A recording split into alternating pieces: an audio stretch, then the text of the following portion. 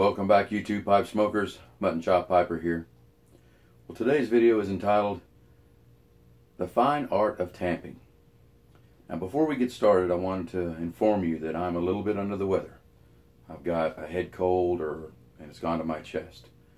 And I'm sick, but not because of pipe smoking.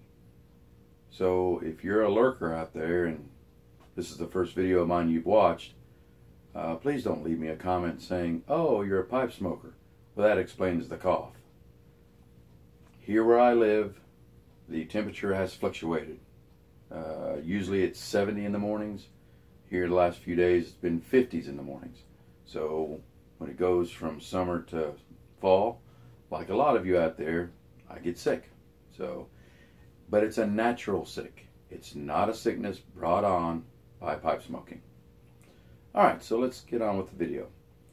The reason why I wanted to do this video is because I myself go and watch other people's videos, and I go online and I go to different forums and just check out what's being said. And one of the things that I noticed watching the videos is it seems like a lot of YouTube pipe community video people are having trouble tamping their tobacco, or in my opinion, they're not doing it correctly. So for you new pipe smokers out there, or you intermediate pipe smokers, I was concerned that you would go and watch these videos and say, "Oh, well, that's the way you tamp? Oh, I've been doing it wrong. I guess that's the way I'm supposed to do it." So I wanted to do this video so that you would understand exactly why we tamp and the proper way to do it. Now, before we get into all that, I want to try to explain to you how tobacco burns in a tobacco pipe. Now, I've done this portion in other videos, but I wanted a solid foundation to build up to what I wanted to talk to you about. Okay, so I'm going to liken smoking a pipe to a fire in a fireplace. Okay, so as you know, in a fireplace, you have kindling that goes at the bottom, and then you have a grate, and then on top of that you have your wood. Now, fire needs three things to burn.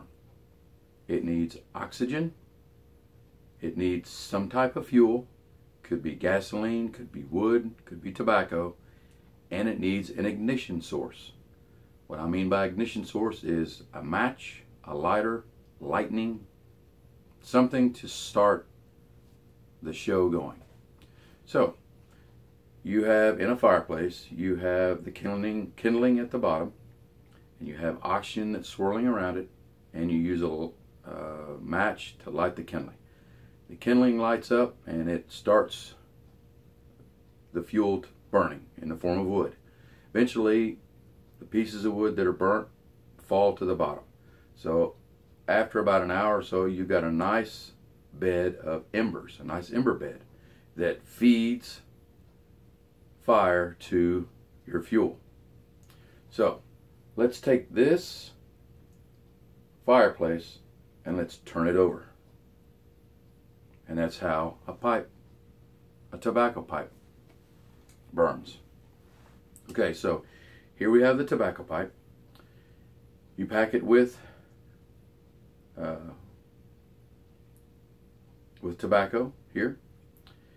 You do your char light, and then you start smoking. Once the char light is there, the char is there to guide the ember in the right direction, going down. So if you have your embers here, then it's naturally going to travel this way because that's where the fresh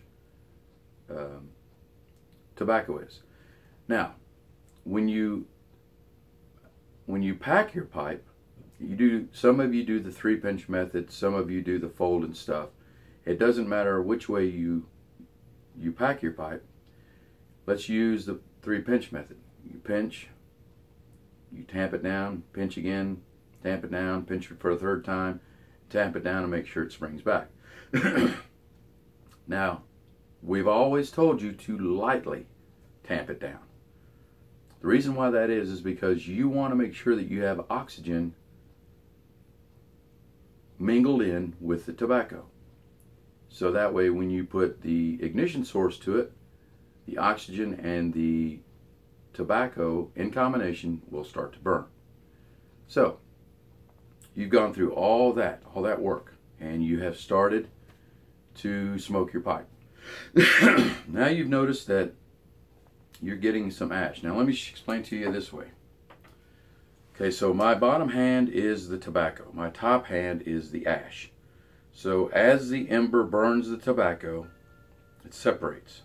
The ash grows, and your fuel, which is the tobacco, starts to become smaller and smaller. Well, the ember will continue to burn as long as you have that ash on top of it, and it has a direction to go, which is down with the tobacco. If that amount of ash gets too tall or gets too much, then there's too much oxygen and not enough fuel, and that ember will go out. So the goal is to keep this ash bed as close to the unburnt tobacco as you can, so the ember will continue to burn. So here is a pipe that I have started. As you can see, I've got an ash bed at the top. So I smoked this pipe until it almost went out. Now what I'm going to do is I'm going to try to light it. So here we go.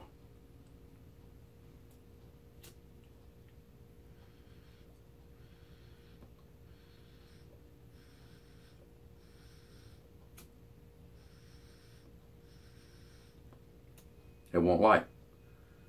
The reason why it won't light is because the ash bed is this thick. Your tobacco is here, so it can't, the ignition source cannot go through that ash to get to the tobacco. So you want to make sure that you press down on the ash against the unburnt tobacco. Now the only problem is let me get another pipe real quick. The problem that I see is this. You have taken all that time to make sure that your tobacco is properly, that you have loaded your tobacco properly.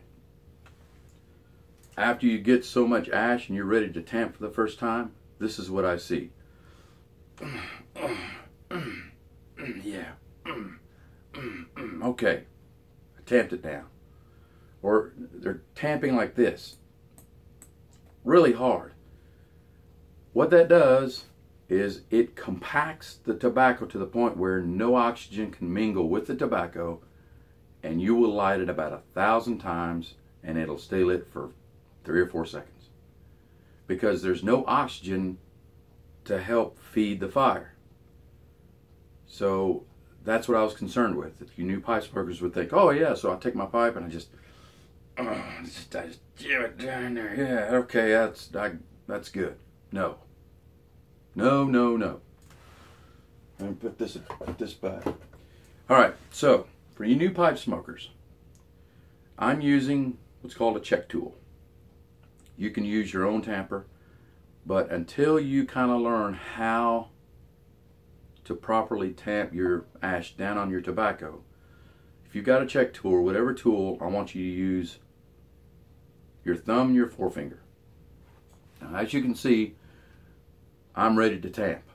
Okay, so what I want you to do is I just want you to take the tamper, and I want you to let the weight of the tamper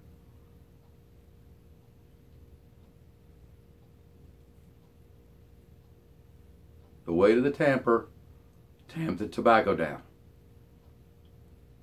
Okay, there you go. Now the tobacco is tamped down onto the bed of the unburnt tobacco. So let's see how it does this time.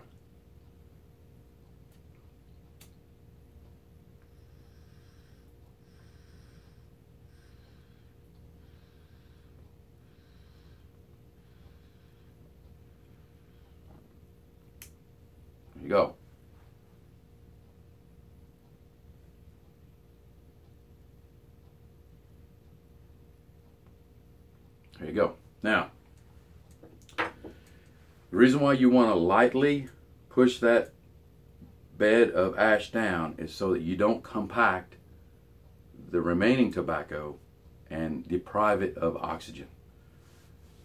Once you do that, you're pretty much done. You're going to have to get all the tobacco and all the rest of the tobacco and the ash out and start all over. So, again, the way I want you to do it is I want you to take your forefinger and your thumb and just let the weight of the tamper tamp the ash down on top of the unburnt tobacco. Once you get the idea, once you get the rhythm, once you figure out what you're supposed to do, then tamp it any way you want. But until you kind of learn what you're doing, use this method. I promise you, you won't go wrong with it. All right, well, that's it for today. That's it for this video. I hope you learned something, and I want to wish you and your family happy piping.